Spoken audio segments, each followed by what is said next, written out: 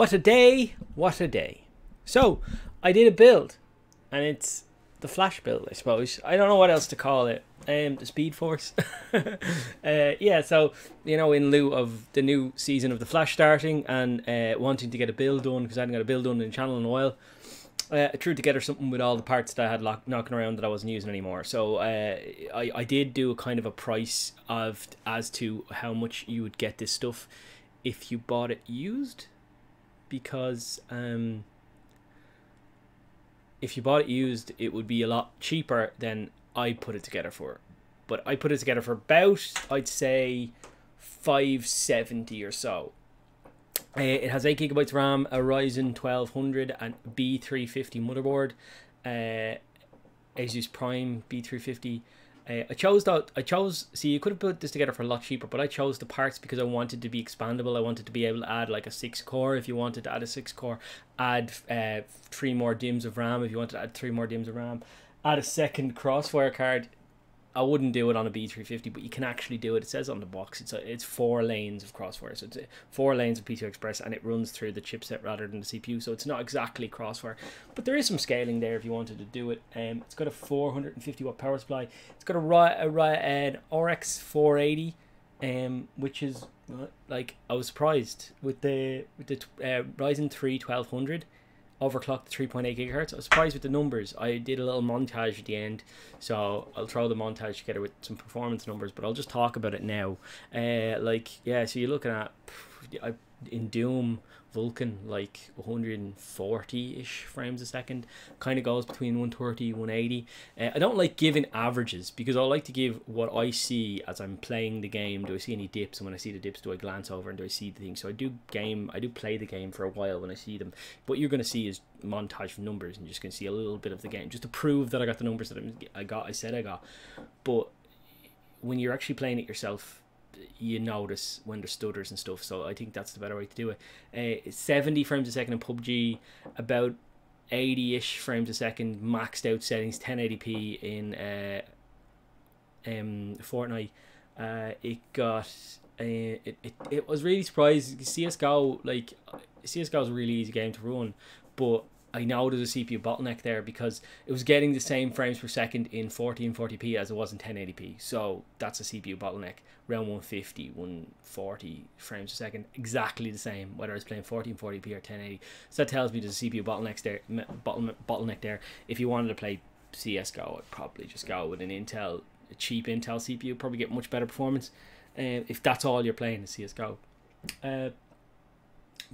Yeah, so that's kind of the numbers.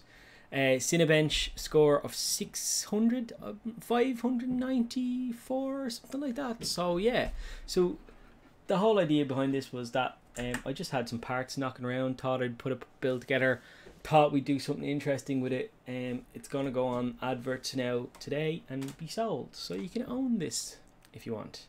I'm gonna sell it for what I made it for, so I'm not looking for profit. I did it for the channel. So if you come from, I'm gonna link the video in adverts. So if you come from adverts and you're trying to lowball me, I'm gonna take what I think it's worth. I think it's worth what I paid for $570.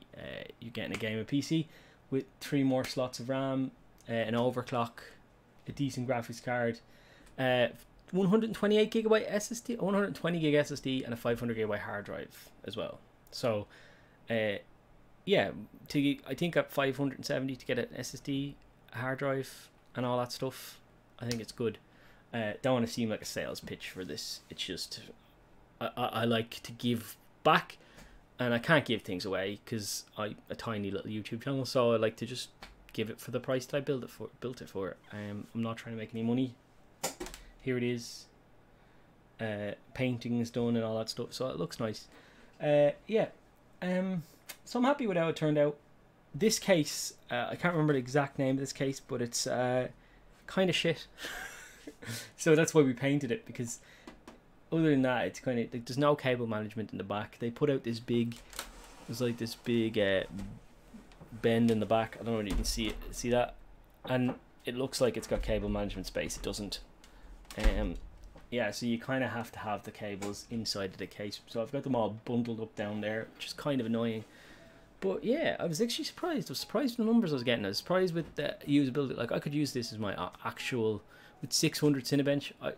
I was using an i7 920 before, and an i7 920 clocked at 4 point something. Was it 4.2? No, it was 4 gigahertz, and I was getting 600 points. And it's a 4-core 8-threaded CPU.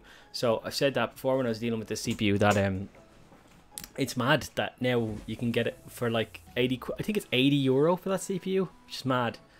If you're really gonna do it now, I'd probably use a 2200G though, to be honest, and I'd probably use a B450 board. But remember, Ryzen is supported up until 2020, so yeah, it's a nice build.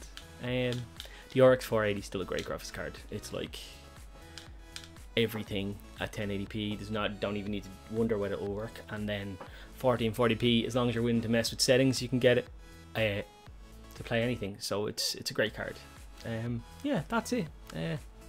I'm gonna do the montage now. So if you liked it, like it. If you disliked it, dislike it. But if you disliked it, tell me why you disliked it, 'cause I can't fix it if I don't know what I did wrong. In the comments, do all that, you know. What do you think of it? And yeah, like, comment, subscribe, and all that jazz. I'll see you around. So stick to for the montage. Press this button to stop recording, but the video will continue.